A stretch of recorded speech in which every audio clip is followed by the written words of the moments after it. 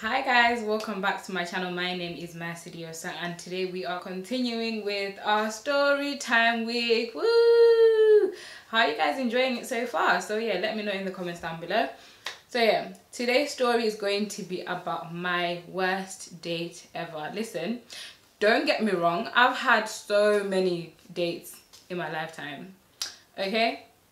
But, well, I'll tell you about a few of the weird ones that I've been through before I get into this one, because this one was just, it was just weird, okay? It was just weird. So, I remember once actually, so, guys, I remember once me and Coco were in town. I think it was around Christmas time, and we basically went to get something. So we were sent to town by mum to get something, and it was basically, no, we're sent, you know when you order something online and then you have to go and pick it up. So it was one of those, you so basically mum's like, both of you go together and pick up some, you know, some of this stuff for me in town. And then we were like, oh, okay, cool. So like I'm always saying, from my house to town was literally like a 10-15 minute walk. It wasn't that far at all. Anyways, on our way, we basically went to town, picked up the stuff, and then we had like literally loads and loads of bags in our hands. And then we were walking, and then this guy who had a two-seater car, you know, like back in the day, the things that used to like excite me were just literally ridiculous. Like, I'm not even going to lie.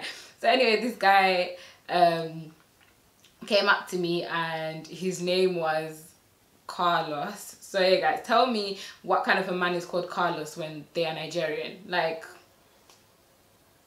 and then Carlos lied to me that he was basically from Mexico, but my guy was from Nigeria.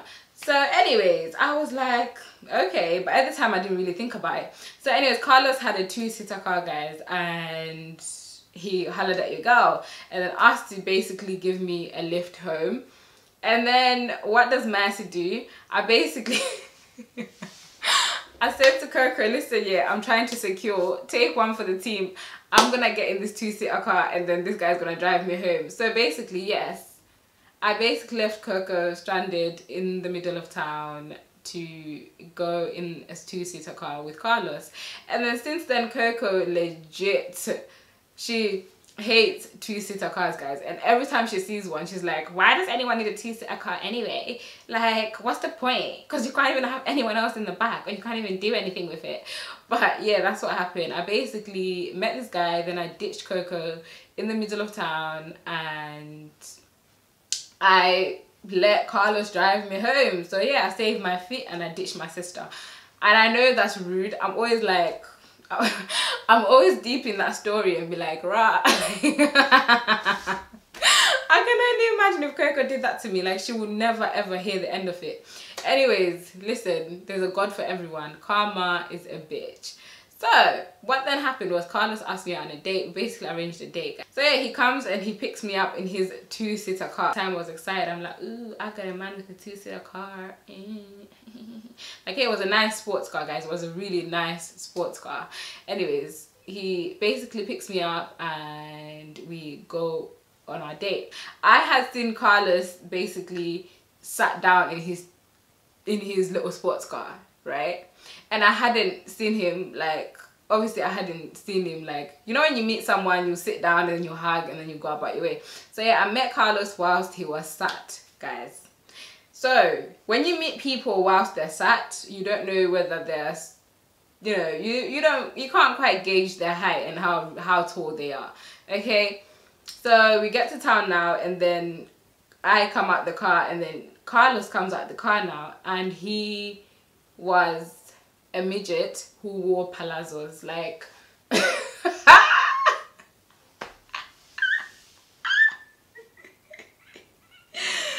guys, like, he can't have been over 5 foot. Like, I'm never gonna lie to you, he can't have been over 5 foot. Anyways, I was like, for all who know me, yeah, for you guys who know me, my mom will tell you that I am very like, so anyways, I was like, rah, like, I literally got finessed by a midget.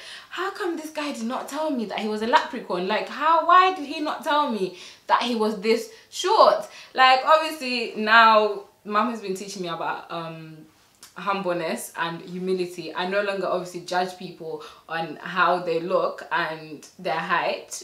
So yeah, but back in the day when I met Carlos, I literally was like, God, why on earth would you send a midget my way? Like, this can't be happening to me. Like, I'm the kind of person that would, like, I would have been like, listen, yeah, I'm going to the toilet and I'll be back, and then you won't ever see me again. So yeah, so Carlos comes out of the car now, and he is so short, guys. I don't think I can even put the emphasis, like, I don't even think I can actually like tell you like how short this man was. This man was short. Like, he was tiny. He could have been like a gnome, like like a, you know, like a gnome, like a garden gnome. But yeah, he was so tiny, guys. I couldn't. Anyway, so yeah, we basically went on our date. I think we must have gone to Nando's or something. Nando's was my spot back in the day. Woo, Nando's. Yeah, I was Nando's gang. Every single day, let's go to Nando's. So basically, we went to Nando's, and I was really trying to ignore that Carlos was hardly there. Like, he was not there. Like, I tried to ignore the fact that he was really short, and I tried to, and then, guys, the palazzos is what made it worse. You know what palazzos are like, guys? They're like, it's like when men wear butt cut jeans. Like, why are you wearing butt cut jeans? Like, I don't understand. Why are you wearing butt cut jeans? I'm in his palazzos, and I'm looking at him like, rah, like, out of all the things you could have chosen to wear to come and see me, you chose to wear a palazzo today of all days. You could have worn a palazzo any other day of the year. They're freaking January to December. Why did you choose to meet me wearing a palazzo? And to be honest, if this is your everyday outfit here, then listen, cut it, cut it, cut it, cut it. Yeah, you need to cut it. Like, do with my little leprechaun of a man. And then we get to Nando's now, and to make everything worse, Carlos, the leprechaun, the midget, was a freaking gobshite. Like, he really liked to chat shit. Like, I've never met a man who opens his mouth and everything that just comes out of his mouth is freaking garbage. Like, it was rubbish. And I was thinking to myself, wait, so is this what I dumped my sister for? Like, what is this? You'll be glad to hear that I survived through this first date. So guys, it came after this date. Carlos kept messaging me like, oh, come to my house, I want to cook for you. I'm like, no, I'm good, thanks. I'm good with Nando's. Do you want to, like, Nando's was good. Nando's was fine, thank you, and I don't need any more food from you. It's okay, my mum feeds me. This guy was trying to finesse me into coming to his house. I'm like, don't try and finesse me to come to your house, because I don't want to come to your house. What's in your house that you're really trying to beg me to come to your house for? Like, are you trying to kill me? Are you trying to murder me? Like, why do you keep insisting that I should come to your house? So anyways, I was like, if anything, you can take me to the cinema. So cinema and food. So yeah, I would have had my dose or whatever it was, and I would have gotten to watch a movie. So now, to me, that sounds like a win-win situation, because everyone knows that going to the cinema is like a really horrible date. Like, going to the cinema is like the most non-interactive date that you can go on. You're literally there watching this movie, and you don't even have to have conversation with this person, and literally, does that literally not, like, is that not sound to your ears like, hallelujah? So Carlos basically tried to say, oh, I can't take you to the cinema because I was banned from coming to High Cross. No, he didn't say, hey, he goes that he was banned from going to the cinema, and that he couldn't go to the cinema, and that he basically caught a case over the cinema, and some really like stupid idea. But then I was like, listen, yeah, that is the end of you, that is the end of this, and basically we are done. So yeah, now the other weirdest date I've been on, right? Oh gosh, there was this club back in the day in Leicester. I think it was called I forgot what it was called in it, but the club was bapping. Yeah, it was the club was bapping. And as you guys know, if you live in my city, like, black people kind of just congregate in one place. So yeah, this club was that popping that all the black people, all the guys, and if you want to meet someone, you would literally go to that club every single Friday and Saturday to see what was wagwan with a wagwan. So anyways, so yeah, me and Coco must have gone to this club now, or yeah, must have gone to this club, and basically I met a guy. So then we must have swapped numbers, and he asked me to, we'll call this one Blessing. No, he wasn't even a blessing, it was a freaking curse. We'll name this guy John. So anyways, I went to the club and I met John at the club. So me and John must have swapped numbers, and he asked me on a date the next day. Anyways,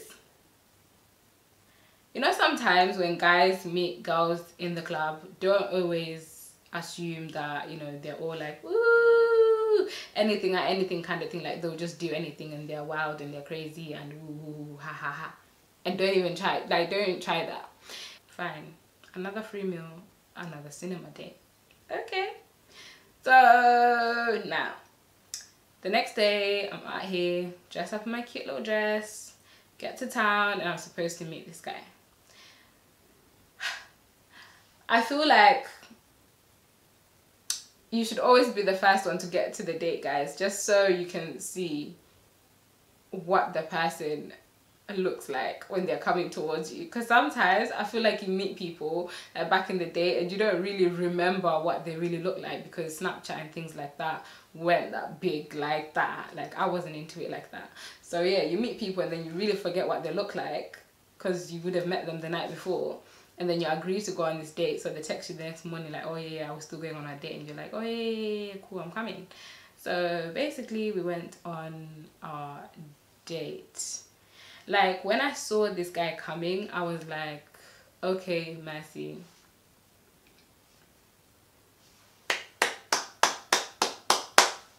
Congratulations, you played yourself. Once again, guys,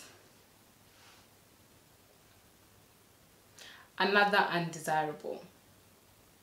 And you know the thing with undesirables, they always show their true colors. Eventually they will always show their true colors. And he was like, oh, hi. It wasn't really like, there was no chemistry. Like, I just knew that there was no chemistry. So it wasn't like, oh, ooh, you know, hi, like hugging each other for days and excited. No, it was basically like, hi. So went into this restaurant, and then he's like, okay, like, you know, no more dates procedures. Would you like anything to eat? I'm like, you know what? I'm alright, thank you. I'm good. Would you like anything to drink? I'm like, yes, please. I can have a water. So this guy goes to the bar now, comes back with a bottle of wine. And I'm like, okay, so you offered me a drink. I told you I wanted water, but clearly that wasn't good enough for you. You decided to bring a bottle of wine instead with 2 glasses. Like, who asked you? You really shouldn't have. So anyways, he brings his 2 glasses of wine and his bottle. So I'm thinking, okay, we must have a 3rd member coming to this date, because that glass can't possibly be for me.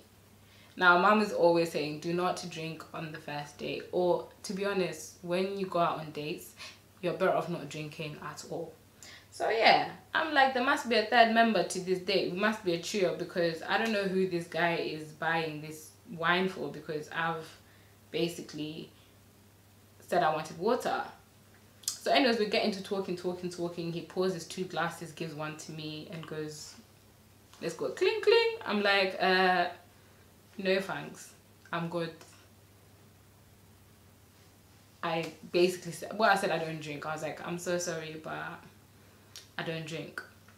So to me, naturally, when you say that to someone, it's like, oh, okay, she doesn't drink, and I'll just cut my loss and I would go get the water like you were supposed to. So yeah, no, my guy didn't do that. He was like, oh, just try it, it's really nice. And I'm like, mister, I'm not disputing or not agreeing that your wine must be the loveliest wine that's ever been made on this earth, but I really do not feel like having some wine. He was like, oh, okay, 2 minutes later, oh babes, you know Nigerians are sweet with the tongue now, and you know this whole babe thing, honey, sweet sugar, potato, like. So yeah, he was trying it. He was like, oh, just take a sip of wine, just try it. It will like it will like relax you. I'm like, I didn't tell you I was tense. I'm already relaxed. Like, if I'm tense, I'll just quickly do this. I don't need to consume alcohol. Thank you and God bless. So anyway, this guy literally was not having it, guys. You know, he was like forcing me to actually drink when I've said to him multiple times that I didn't want to drink. So I'm thinking, wait, why are you trying to force me to drink so much? Like, I don't understand. I can still have the best of times sober. Like, I'm good. You don't need to force me to have alcohol. Like, most of this date finished with this guy trying to convince me to have his wine. But I think at this point John must have really been getting vexed at me. And I'm thinking, but why would you get vexed at me? Now you look and sound like a psycho. Like, who does that? Like, when you go on a date, yeah, I hope you're sweetening and saying sweet things to your ladies, even if what they're saying you may not like it, but you don't take a turn for the worst and force drinks down people's throats and you start being rude. So he's here like, oh, just take the drink. I'm like, no, I don't want the drink, I'm good. And then now the movie must have been about 8 o'clock, and 8 o'clock we're still in the restaurant. He's still sipping on his wine on his own and still trying to convince me to have some wine. I'm like, no. He doesn't end up finishing his drink, and he basically finishes his glass, and then he takes mine, drinks that too, takes the bottle, puts it in his coat, and he's like, okay, let's go to the cinema. I'm like, okay, cool. So we basically go to the cinema, and then I can't remember what movie it was. We watched a movie, and then the movie finished, and he was like, oh, okay, let me walk you home. And I was like, okay, fine, that's fine. So yeah, anyways, it was a bit dark, so he basically walked me home. We got like 2 streets away from where I live, so I was like, I think I'm good here, sir. You've left me close enough. I literally pointed at some random house. I'm like, my house is just there, by the way, so it's been nice, thank you, I appreciate it, and see you never. So he basically walked me home, and then I was like, the least I can give you, sir, is a hug for the free, oh, I didn't even end up getting the water, but for the cinema and nothing. So anyways, hug, I'm like, oh yeah, there, off I go, and then he goes his own way. So I must have stopped talking to him, and then later on I met another guy. We'll call him Mark. So yeah, later on I met Mark, but to what I didn't know was that Mark and John were acquaintances because they were both Nigerian. So yeah, they were both Nigerian, and you know what Africans are like, we're all intertwined in one way or the other. So they must have known each other from God knows where. So yeah, me and Mark were talking, and to be honest, it was going pretty well, but probably that's another story time. Mark had a baby, and you know what mum is like with dating people with children, so she was basically against Mark. She was like, no. So yeah, and then for some reason me and Mark probably were out. Then John must have seen me with Mark, or Mark must have been like, he's talking to someone, and then he must have showed John a picture of me. So one day me and Mark must have gone out, and then I was coming back, and then he dropped me off at home, and then I got a text message from John. Like, literally, guys, I got told about myself that day. You know when someone reads you for no reason? Oh, I see you're talking to Mark now. This is why you didn't want to continue dating me, because you're a little hoe. All you go around is going around just meeting different people and talking to different guys, trying to make me look like I'm not shit. Well, you're butters anyway, a disgusting Zimbabwean girl, blah blah blah. And at the end of this text message, my guy proceeded to call me a fuckaholic. I'm like, screw. Who are you calling a fuckaholic, please? Have I fucked you? No. Have I ever My guy called me a fuckaholic. I was so shocked. I've never been told such words from a man. Not even my own mother has cussed me out like that. So I don't understand why some men feel like it's okay to take it upon themselves to call women names in general. Like, that's just like the most disrespectful, the most rudest thing that I can ever think of. Okay guys, I have never actually been called something like that ever in my life. I was really shocked.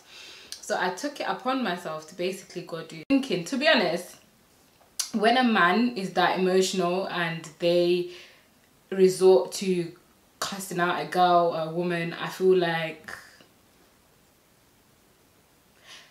you are literally like, you're off your rockers, like you're mad.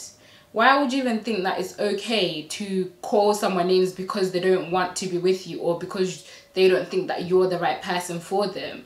So yeah, I was thinking like, I actually had a lucky escape. We move on, and then I was like I really was like, why would he react this way? So anyways, now, so I basically was like, wait, Mark, do you know a John? He was like, yeah, like, but we're not friends, it's just like an acquaintance kind of thing. So I was like, he said this to me, and then he was like, but why, when John is got a wife back in Nigeria? I was like, you don't say. So yeah guys, John actually had a wife in Nigeria and he was married, and it just makes it, everything just makes him seem even crazier, because you're married, you're busy coming to England, instead of making money for your family and grinding and working, you're here whoring and calling women fuckaholics and calling women names. Like, you need to sort it out, mate, like seriously. So and then we bumped into each other in the club. So obviously I'm here enjoying myself, because I'm not even gonna pay attention to the fact that you're in the same place that I'm at, because you're not here, you don't exist, you're rude, I don't have time for it, I'm sorry. So next, let's move on. So anyways, dancing, and then he notices me, and our eyes literally, like, you know when you like, your eyes meet with someone but you kind of, you don't want to talk to them, and you will try your best to scratch at the floor or be like looking at the time. Like, it was literally one of those moments. And you know, sometimes you just know when someone's about to come to you with some BS and some stupid ass apology. Like, you just know there's actually just like a look about them that they just look at you and say, see, and you just know that they're coming. So anyways, that's what this stupid man decided to do. He decided to come over to me and say to me, oh, Mercy, do you remember me? Yeah, of course I remember you. You're the abusive man who sent me abusive messages. Like, how can I forget someone calling me such? So anyways, and sometimes men are so weird. Like, when you don't want to hear the apology and they know that you don't want to hear the apology, they'll continue speaking to themselves, and it's like, why are you talking to yourself when I'm not responding and clearly I don't want to talk to you? So anyways, so this man was like, oh, I'm sorry for what I said, and I really want to I really want to apologize. And I was like, okay. Then he goes, oh, let me buy you a bottle. So yeah, again, you think you can be bribing me with alcohol. Like, you tried to get me drunk on the date that me and you went on, and now you're trying to buy my apology with a bottle of Courvoisier or Jack Daniels. Like, you're mad. And then I was like, no. Then he goes, oh, please, I just, you know, it's just like a sorry, like, I don't, you know, I'm just really sorry, come on, Mercy, let me buy you a bottle. And I was like, no. Then I was like, wait,